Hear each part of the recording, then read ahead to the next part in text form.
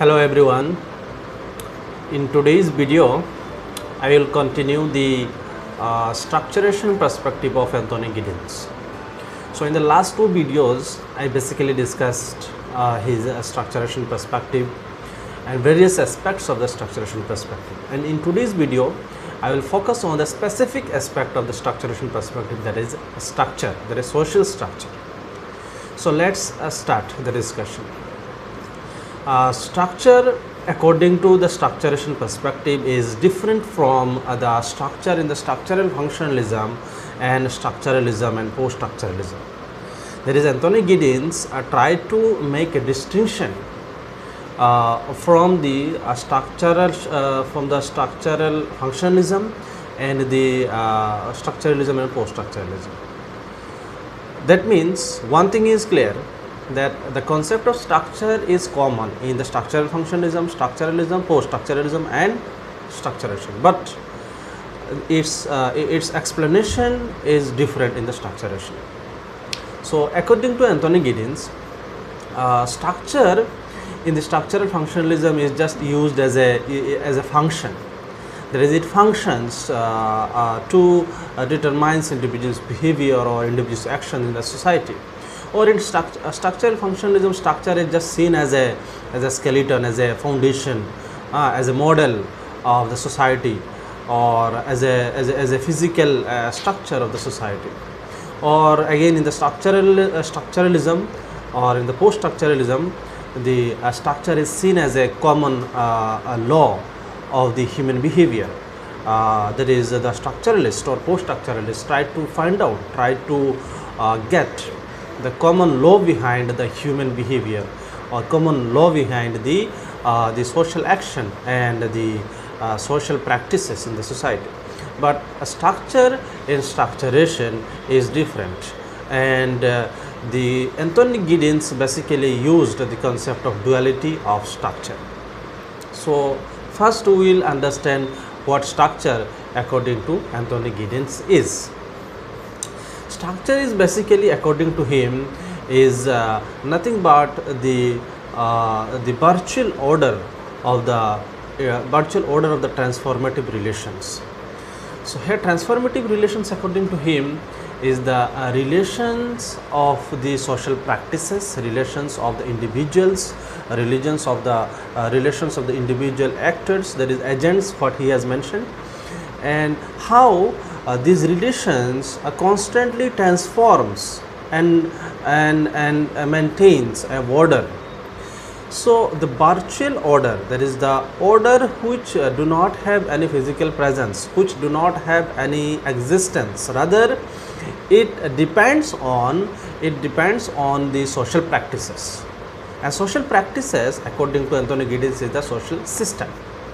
So in his idea of the duality of structure, Anthony Giddens also used the concept of social structure and the social action. So I will further elaborate these things. Another way of understanding of the social structure according to Anthony Giddens is that considering structure, social structure, as the properties of social system. Here properties means the qualities. So according to Anthony Giddens, structures do not exist, or there is no structure, rather the properties of the structure exist. The properties of the structure associated with the social systems. So as I mentioned, that he has used the concept of social system and the social action in his understanding of the duality of structure, that we need to elaborate. What is social system according to him? Social system means the social practices, that is collection of social practices, or the social practice as a whole. Here I can give the example like for like marriage. The marriage as an institution is a social practice or a particular social system, because it is a complete whole, it is a complete social practice. If an individual performs marriage, it is his social action. So if the person or individual performs the marriage, it is his social action. Why? Because his performance, his action is a part of the greater social practice. So social action and social practice. So here social structure means the structural properties of this social action and social system. So these structural properties are important. According to Anthony Giddens, these structural properties maintains the time-space order, or what to say, the time-space the continuation, or time-space the time-space order of a particular practice, social action and social system. If, for example, a particular social system or social action that occurs across the places, across the physical the boundaries of the world and in a particular time period. So the variation may exist within a particular period. For example, marriage is a system. There are variation of course in different societies, but marriage as an entity, marriage as practice, marriage as system exists in every society. So this is how the time space is balanced, or time space is maintaining its order because of the structural properties. Then another important thing which we need to mention is that according to Anthony Giddens, the structural properties are the means of the reproduction of the social system as well as the product of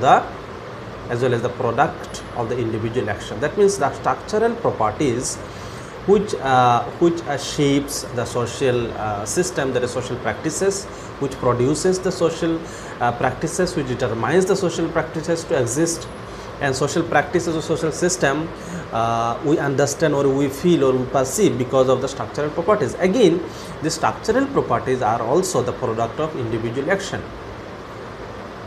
Getting my point? So the social system is also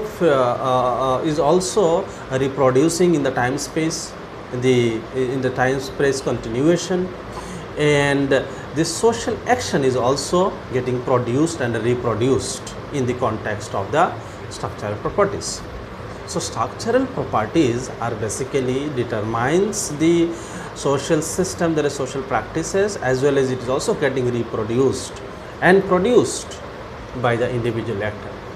So it do not have any any physical objective structure, that nothing is there beyond it. No, it is rather an entity, a virtual order that Giddens mentioned, and which determines the social systems. And again, individual produces, reproduces.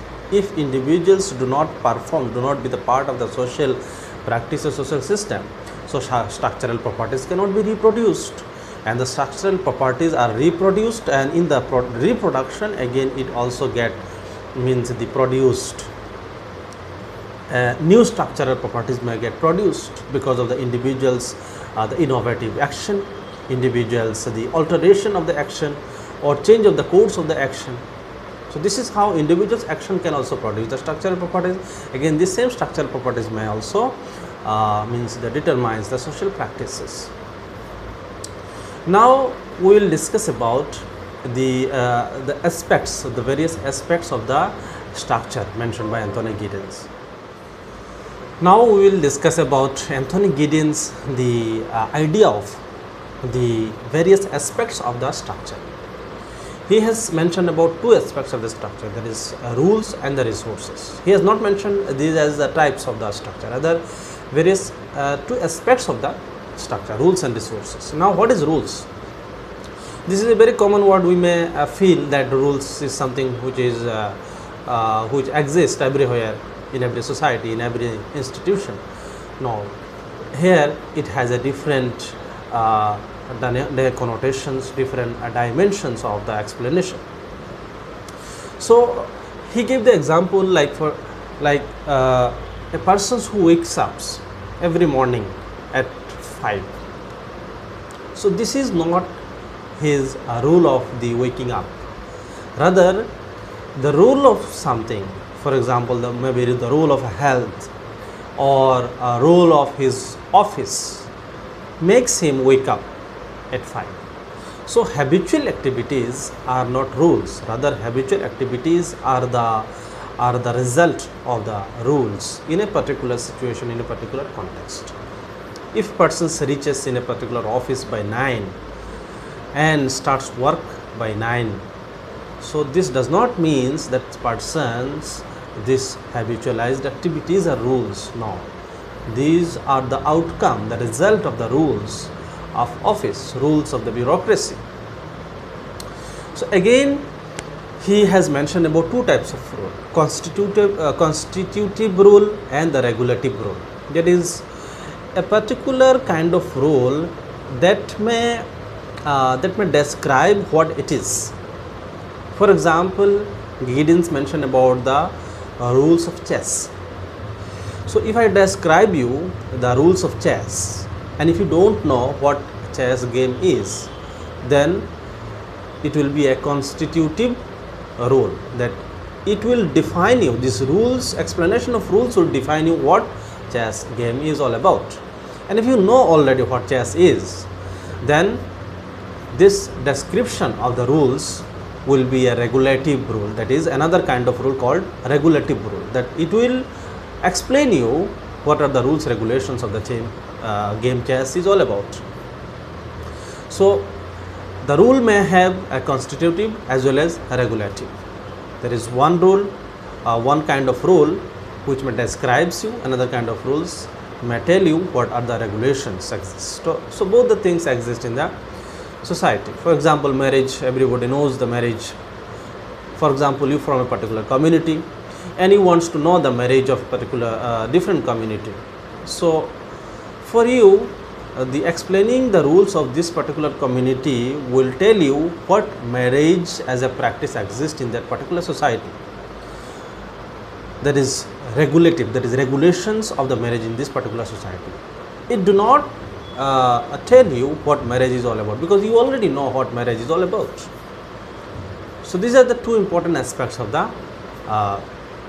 rules, that is the constitutive rule and the regulative rule. And rule is very important aspect of the structure, because rules which reinforces the social system, social action. Social action is determined by the rules, and again this social system get reproduced because of the rules, because social practices are nothing but the collection of individuals' action, collection of human action, and these human actions happens because of the rules. And rules are very abstract, which we can't see, we can't visualize these rules. Some rules are attained a formal the recognitions like law in a particular country, in the form of constitution, in the form of judicial system. So these rules are very formal, but there are numbers of informal rules which do not have any written the structure, but people follows it because people understand these are rules and accordingly they act, and this action further reproduces the social system or social practices as a whole. Then second aspect of the structure is the resources. Resources are again two types he has mentioned, the allocative resource and authoritative resource. Allocative resources means all the material the objects, all the material resources like land, the natural resources, every material things, objective things are the allocative resources. So for example, land is a allocative resource, is a resource that individuals can avail, can use, but this land become a resource only because of the human action, only because of the individual action. If individual use it for a purpose, it becomes a resource. If individual use it for agriculture, for forestation, for building houses, it becomes a resource, otherwise not. So individual's action makes the social objects or natural and physical objects a meaningful the entity. Then comes the authoritative the resources. Authoritative resources are basically abstract one. This means that every person who is a subordinate to someone as well as the superordinate or superior to someone. There is every individual listens someone's the direction, someone instructions, also directs someone. Both the things are there. It's not that one person is always dominant and always powerful. No, one person is subordinate in one situation and again superordinate in another situation. So this is how it maintains the balance. This authoritative relationship maintains the balance. So these are the two important aspects, types of the resources. So structure has two aspects, the rules and the resources. Again, last important thing which I need to mention in this video is the importance or significance of the individual actor in the Giddens the concept of structure. According to him, structural properties do not exist in isolation. Rather, it exists in the knowledge of the individual action, individual agent or individual actor. That is, if individuals do not carry out any action, if individuals do not do any action, so the structural properties are meaningless. So structural properties are actually the activities of the individual or human beings in the society, and in process of the action, in process of the performance, certain activities gets a shape, and once the activities gets a shape, it becomes a system, and once system comes in the existence, then we try to find out the structural properties, what are the common the qualities of this particular system, and this is how structural properties or structure get into existence. So without the individual actor, the structural properties cannot exist. So this is how structuration perspective focused on both structure as well as the individual, and that is how he criticized the macro sociological perspectives like functionalism, Marxism, structuralism, and micro as well as like phenomenology, ethnomethodology, who exclusively focused on either structure or individual. So that's it for the present video. I'll continue making videos on this particular topic, and every topic in my channel has a series. So be connected and like the video and put your comment whatever you have viewpoints, and please share it. Subscribe it, those who have not subscribed. Thank you very much.